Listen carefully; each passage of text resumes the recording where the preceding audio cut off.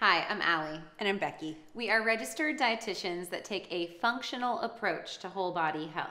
In today's video, we are going to be unboxing the NutriSense CGM, or continuous glucose monitor, talking about what a CGM is, how to use it, why you might want to use it, and going through our personal data to give you guys some insight into how you can use this information. All right, let's rip it open, girlfriend. All right. So we've got our box here, and you will get one sensor. And this is actually the Freestyle Libre meter. One of the cool things about NutriSense is they provide these Freestyle Libre meters, which would otherwise just be available to diabetics, to non-diabetics as a direct-to-consumer product. So you can bypass getting a prescription from your physician when you purchase it online through NutriSense.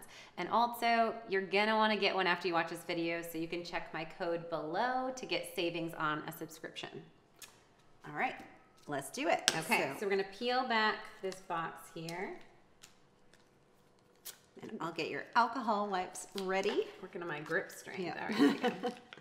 Okay.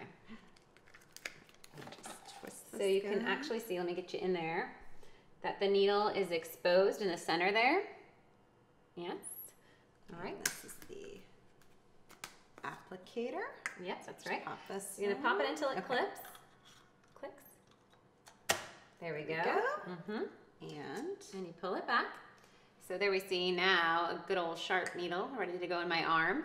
Now, when we're using it, we're going to want to use the fattier part of your arm. So not on the bicep, but we're gonna use the back kind of under part of my arm here. The hello Irma, over the fence old lady chicken arm. And one thing to be mindful of when you're applying this is your sleep position. So you may want to apply it on the opposite side of where you're sleeping at night, or at least underneath, not right on the side of your arm if you are a side sleeper, because that can mess with your data at night. Yes, like I put my right arm under the pillow, my head on top, so the left arm should be safe. And you might also want to consider your non-dominant arm. All right, let's stick it on.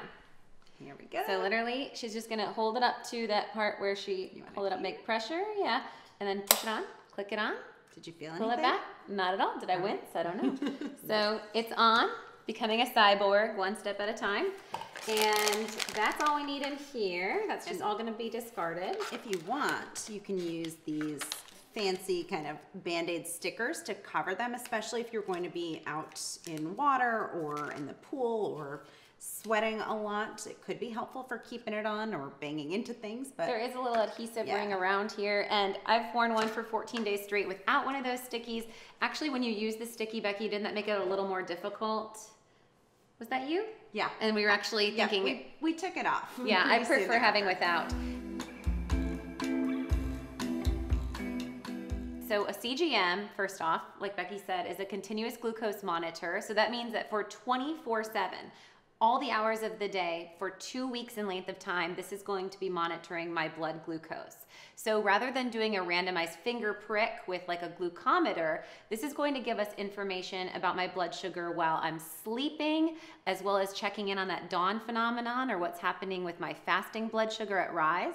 We're also going to be seeing my postprandial or after meal blood sugar response. So based on the amount of carbohydrates I have, or the composition of that meal, or the density of the meal, we're gonna see the blood sugar elevation, or if the blood sugar stays stable. And then we'll even see lifestyle factors like the impact of stress, exercise, and more. Yes, such a cool tool that we actually use it in our next level keto program, which is kind of the 2.0 from our virtual food as medicine ketosis class. And we have participants use theirs along with us for 14 days to really get in deep into their trends of their blood sugar. Absolutely. Let's go through how to actually use it once it's on. All right, so now that it's on your arm, let's walk through how to actually use it. First of all, we need the NutriSense app. So go into your app store and make sure you download the NutriSense app. And then once that's done, you will go into settings and you will click sensor, activate new sensor, and it will give you a cue that it's ready to scan. You're going to use the primary camera function of your phone and just kind of hover it by the meter, and you'll get a nice vibration from your phone to confirm that yes, that scan did take. And then also the app itself will pull in the serial number, activation date, and then days until expiration. And there's also going to be a space right there for manual calibration. So let's talk, Becki, a little bit about what calibration is and when we should start looking into that. Yes, so CGMs in general can have up to a 15% variance. So can the finger stick glucometers from a blood draw. Like if you were to go into your physician, fasted, and get a fasting glucose, there can be about 15% variance there. So after the first 24 hours or so of your meter, that's when you really want to check in and see, is this looking like my blood sugar is normally looking? If you're someone who tests your blood sugar on like a Keto Mojo or has gotten a fasting glucose recently, and if things are looking a little bit wonky, running super high, or like mine was running for the first 24 hours in like the 40s, 50s, and I'm like, this can't be right. Alive. I was alive. So I'm like, this can't be right. But over the first 24 hours, it does start to calibrate itself. So you want to be patient and just be mindful that you may end up kind of tossing that first 24 hours of data. However, after that, there is an option to manually calibrate. Yes.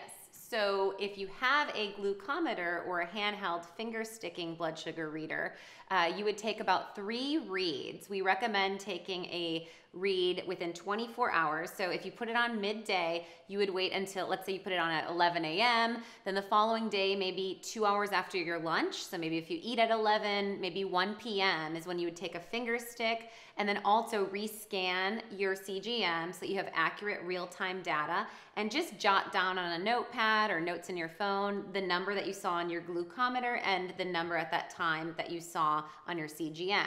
You can also note that in your CGM as a data point, and do that about 3 different times. So at least one postprandial, which would be about 2 hours after consuming a meal. That following morning, rise time, so when you wake up, taking another finger stick, noting that variance, and then maybe that next meal when you break your fast. So that would give you 3 different samplings, or you could do a randomized glucose in the middle of the day as well.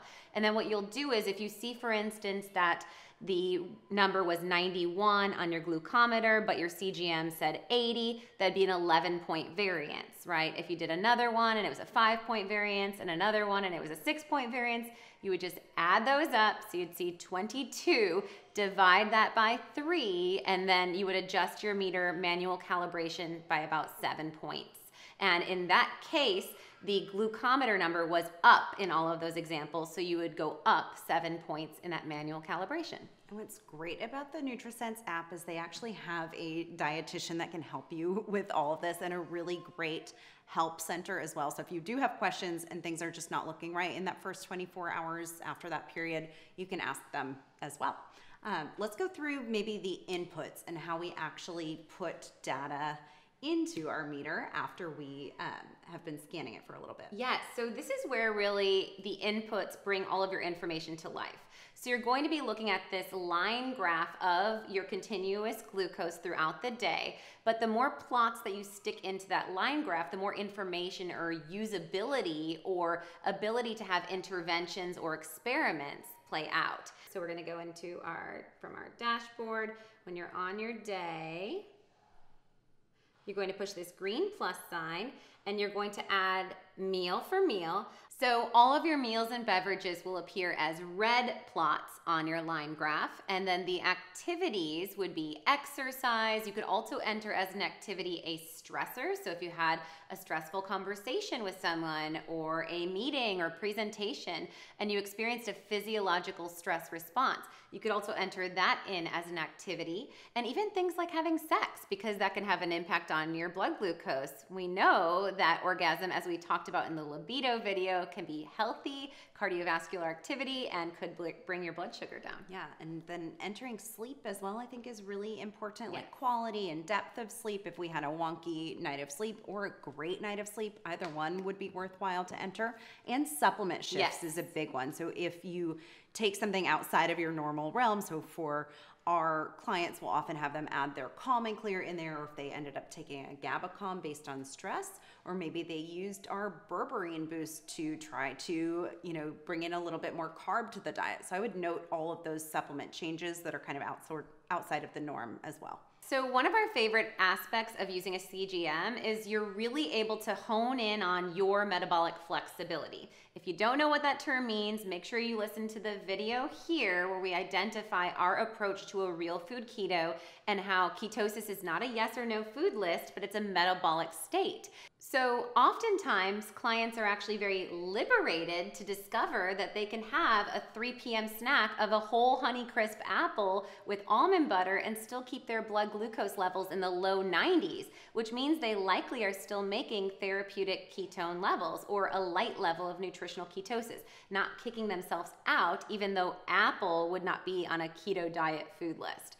On the other end of the spectrum, we also think that the CGM can provide a lot of accountability. So for clients that were doing nighttime snacking and maybe not recording it on their food journal or MyFitnessPal, the CGM's always watching. And so we're going to see glucose variations and then kind of hone in on what was going on during that time. Yes, and you just mentioned with the ketone readings, you can also input your ketone readings with that input plus sign, and there's a specific spot to do that as well. So if you are someone who tracks ketones and you want to keep that data like once or twice a day, you can put that in there too. Let's talk about, we mentioned a couple times of testing. Let's kind of hone in on that. So when we're talking about diabetic prevention or optimizing metabolism, there's kind of a couple different featured areas that we want to pay attention to. First is your fasting glucose, or the blood sugar that you wake up with. And this is going to have a big reflection on the health of your liver as well as your overall stress response. There's a phenomenon called the dawn phenomenon, of which cortisol, which is our primary fight or flight hormone, cortisol rises in the morning and cascades slowly through the day. And that cortisol peak can drive a blood sugar spike. So for those individuals that have a high fasting blood sugar, we will often work with our Relax and Regulate, which is our magnesium bisglycinate myo-inositol blend. Magnesium bisglycinate actually crosses the blood-brain barrier and blocks the pituitary from stimulating those adrenals, so that can regulate that blood sugar while we sleep, as well as supporting a healthier fasting blood sugar level. And we'll even consider tools like our Calm and Clear, which has phosphatidylserine in there. This is also a particular amino acid that regulates our cortisol metabolism. So your fasted blood sugar is looking at how your blood sugar was managed while you slept, so that could have to do with that last intake of food plus your stress while you sleep. We also look at postprandial, which is a 2-hour window, both a 1 hour and a 2-hour window following that meal consumption. And that's why you have to know what you ate, and then we can see how your body responded based on your insulin response. So how insulin sensitive are you and how glucose sensitive are you? And that's gonna be looking at your blood sugar metabolism by meal choice. And then the other thing that I think we really hone in on is the activity factor or other variabilities. Like, how does your blood sugar look when you do a 16-8 intermittent fast versus having breakfast in the morning? How does your blood sugar look while you sleep when you add in an evening snack versus cutting off your meal at 6 p.m.? And then, like you said, the supplement variabilities which respond to stress. So adding in GABA calm before a stressful call, and you can look at that similar call on 2 different days, and maybe the stress response without that GABA peaks you 20, 30 points, but with that GABA calm, you're able to stay within a 10-point variable. Let's talk about maybe our journeys using the meter and some of our discoveries. I know for me, the Calm and Clear that you mentioned was a big one. So I noticed that my nighttime blood sugar was kind of riding high all evening in, the 90s to getting up to 100, even 110 some nights. And that might have been a night where, I had a glass of wine before bed or something like that. But I started bringing in the Calm and Clear at night about halfway through my 14 days and started noting much lower sleeping blood sugar and also waking up feeling more rested, which was a huge bonus. Yes, every mom needs a more qualitative rest for sure. Yes. And mine was stress related as well. Interesting for me, my blood sugar was hanging in the 80s to 90s as well throughout the day. And regardless of my meals, I actually did some carbohydrate challenges, nothing super crazy, but most of them still stayed within that variable. We do recommend that the goal is to stay within 20 points of a variable at a mealtime. So if you start your meal at 90, you don't want to go above 110 2 hours after consuming that meal. So I saw really good blood sugar regulation with meal choice and food choice, but at around 4 p.m. most days, I was having a dynamic blood sugar spike, like up into the 140s, which if that was going on regularly, I would be a full-blown diabetic. Well, I realized that I was assigning that as a surge of adrenaline because that was the time that my daughter was coming home from school and I was in clinic. It only happened on my clinic days. And I'd be in clinic trying to finish my patient's charts. And I had both the cognitive stress demand of finishing my patient's charts and remembering my interventions throughout the day, as well as the emotional stress of not being able to be present as a mom, knowing my daughter would be walking in the door any minute and I'd have to just unfortunately give her a quick hug and say, Mommy can't play yet, I have to finish up my work. And so that distressing pull on my heartstrings was actually driving a cortisol and epinephrine or adrenaline surge, which was driving my blood glucose dynamically up. So that's when I responded with that GABA calm and doubled down on my Calm and Clear. I had to bring in both harnesses to the stress stallion as well as the adaptogen boost. Super interesting that stress alone could do that more so than you, I think, tried like French fries and a milkshake to try to push the envelope. I did have sweet potato fries and part of an espresso milkshake. Yep. That was the big indulgence. And stress was a bigger, more dynamic And I think my blood spike. sugar went up to 122. Yep. And then I also had an interesting point that we'll show y'all here where I was out at the pool all day in the hot sun, probably had undereaten. I think we did some like salami and little bites, maybe some guacamole, but not a whole lot of food. Came home feeling pretty dehydrated, had been in the sun, and I went into the fridge and chugged like half a bottle of coconut water, which is something I consume on a pretty regular basis, like a small amount with meals. But my blood sugar shot up into the 140s, and I was like, oh, I had a naked carb. Yeah. Broke my own rules. So I think that's another really good reminder of pairing our carbohydrate with protein and fat, or doing that coconut water with a meal instead of on its own. Yes. And again, this is this really cool place where we can get into this N=1 or individualized approach of, okay, is it a reaction to coconut? Is that an inflammatory response? Or is it just because it was a naked carb? So then you could follow up and experiment within yourself that next day, have that same amount of coconut water, maybe not with the sun exposure, which that itself could be pro-inflammatory, and also make sure you pair it, like you said, with the protein and fat and see a different metabolic response. Okay, so we really hit especially on supplementation and the area of stress, but I want to give a little bit of love to berberine boost, which I think we found as a really valuable tool with clients using their CGM and maybe trying out some carb cycling. Absolutely. So berberine is an oral hypoglycemic, which means it's a blood sugar lowerer, and research actually supports the efficacy of berberine compared to diabetic drugs such as metformin. So berberine is a very effective tool, and we always say it's like an insurance policy versus a permission slip, but if you are going to liberate your carb intake and you still want to keep your blood sugar controlled or at a low regulated value, it would be important to consider taking berberine boost prior to those meals. And that's something we'll do as an intervention. So a client might do a half cup of roasted sweet potato at dinner. If their blood sugar goes beyond that 20-point variance, we'll have them repeat that same amount, that same portion of carbohydrates, about 15 grams, and then also take 2 berberine at that meal and see if they're able to maintain no blood sugar variability or even see a blood sugar decline following that meal, which is super cool. And then this can also be a really good tool for honing in on what amount of carbs is appropriate for you. So maybe you went out to sushi and had like several rolls that amounted up to a full cup and a half of white rice, and that didn't go so well. We had more than that 20-point variance. So we know next time you can do 1 roll and mostly sashimi with a seaweed salad. Absolutely. Awesome. So we hope that you found value from this video and you're inspired as well to try out a CGM yourself. Click like and make sure you comment below on if you've learned something. Make sure you check out the link and use Ali Miller RD to save on your CGM with NutriSense. And if you've participated in our Food as Medicine virtual ketosis class, check out Next Level Keto. If you haven't, you gotta start with our foundation. You're gonna learn so much in our Food as Medicine 12-week program. It is really cool. Okay, I think that's it, right?